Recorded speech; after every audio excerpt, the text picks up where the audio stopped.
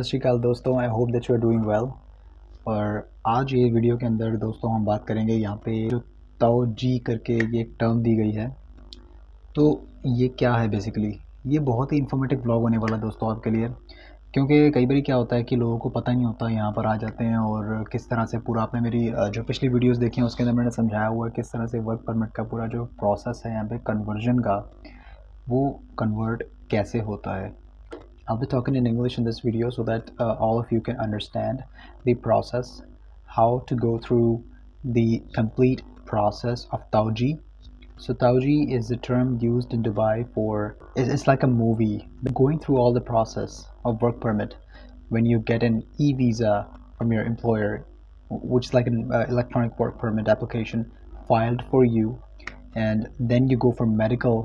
Once your medical is done, then you're back from the medical, and then you get enrolled for your fingerprint, for biometrics, for your ID here, which is Emirates ID.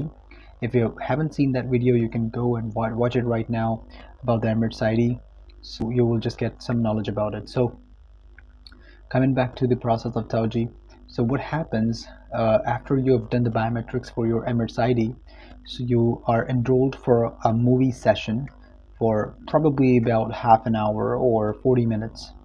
Up to max, I think it's just half an hour, 30 minutes, that's it. It's a process of Taaw-jeeh in which you will be sent out to a Taaw-jeeh center, and you will be enrolled in a session. At the beginning of session, they will tell you about the whole process, explaining the process basically, when you come to Dubai, how your work permits are, how your contract is made, how the work permits are processed, what you can do, what you cannot do. Everything is detailed, explained properly in that video. That's basically an animated video which is being shown to you in the Taaw-jeeh centers. It's like a cinema. It's like a movie that you're watching a movie. So you will be given headphones, and in the later part of this video I will go ahead and just take you through the process that how I went for the Taaw-jeeh. And I would not be able, I tried my best so that I could capture more moments for you so that you will be able to see how this is done, but I'm sure that's pretty much of it. I was not able to capture more because of the restrictions, as I already informed about that.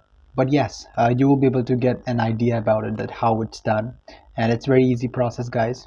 So most importantly, when you're here in Dubai, so in that whole process, it's just the same thing. How you came here, when you come here, you sign a contract, what you cannot do, what the